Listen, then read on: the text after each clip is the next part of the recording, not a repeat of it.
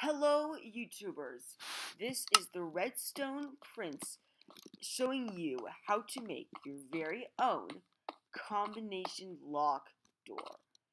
Now you see here I have an item frame and gunpowder named 1, 2, 3, 4, 5, 6, 7, 8 all around. That's the combination. 1, 2, 3, 4, 5, 6, 7, 8. Yeah. So I had the combination right here, 4, 2. So set this to 4, that's 4. Set it to 4, and set this one to 2. And guess what? The door opens. But wait, there's another door behind. So you use the other code, 8, 8. Ah, shit, I love that. 8, 8.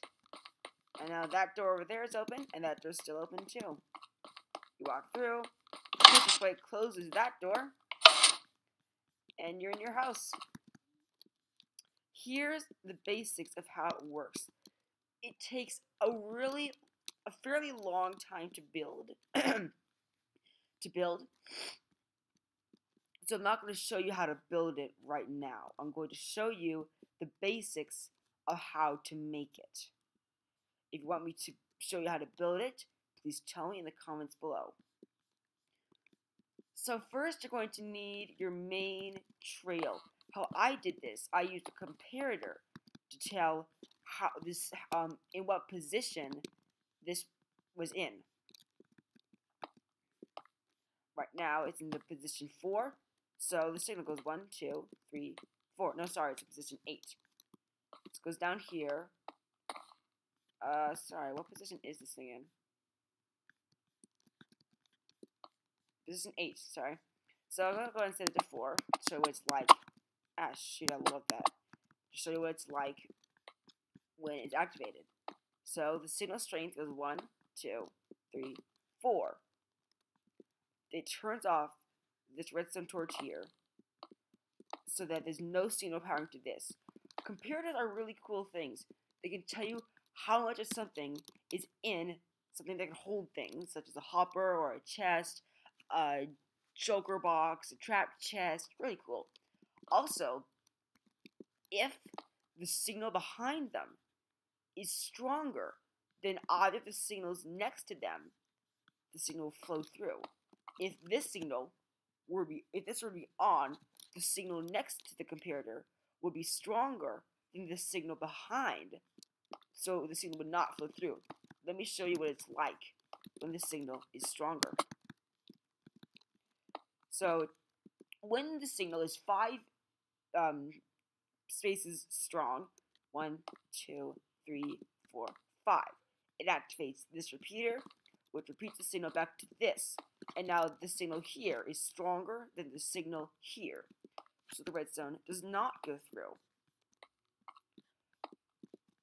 That's how to basically make the locks. That's how to set the combination. You can do this as many times as you want. I only have it with 2 here. Over here, I've made all the ways you can do it. This is with the setting is 1, 2, 3, 4, 5, 6, 7, and 8.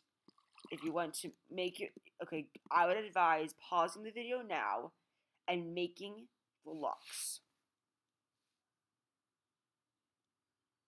Alright, I'm assuming you've made that. Make sure you put an item frame in front. You don't have to put this right here, although I find it very helpful. Just remember that 1 is at the top, and 8 is right there. 1's at the top, 8 right there. Now, after you've done that, so when the signal reaches here, I'm going to show you what it's like when both of them are in the right position, and they can open the door.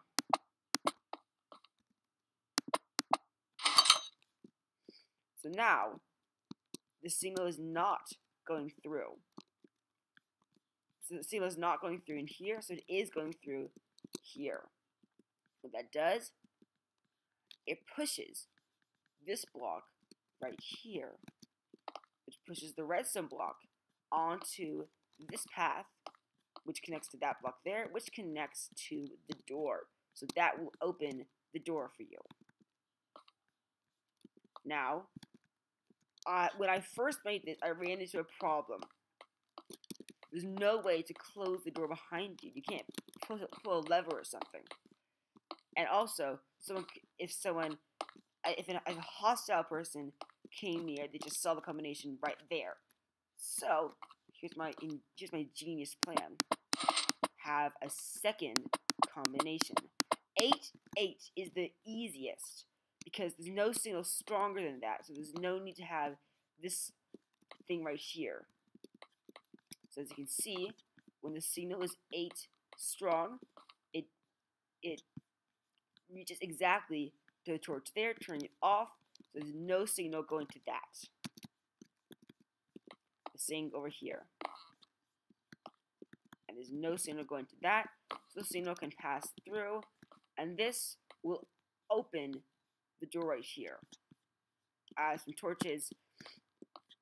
If you've seen my video on how to make an automatic mob-proof door, I fashioned the door very similarly.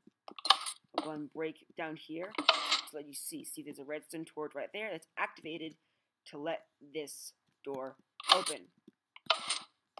Alright. So, as you can see, turn it to 8, 8, and that door will open. The pistons push this block over here.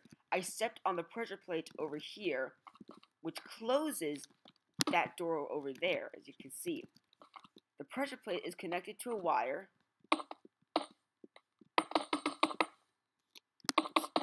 Is connected to a wire, which will push this piston, which will push these blocks back, so the signal, which is holding the door open, is not active. And that is the gist of how to do it. Here again is all the keys. You would lengthen this redstone so that the repeater is touching the comparator on your main stream. Don't forget, put a redstone torch at the end so that if the signal is too weak, there's an example of a signal that's too weak, the torch is still on, which makes this signal stronger than that signal, thereby keeping the gate closed. Thank you very much for watching. Please subscribe. If you have any ideas on what else I could make out of redstone, please tell me. Yeah, that's it. This is the Redstone Prince saying goodbye and goodbye.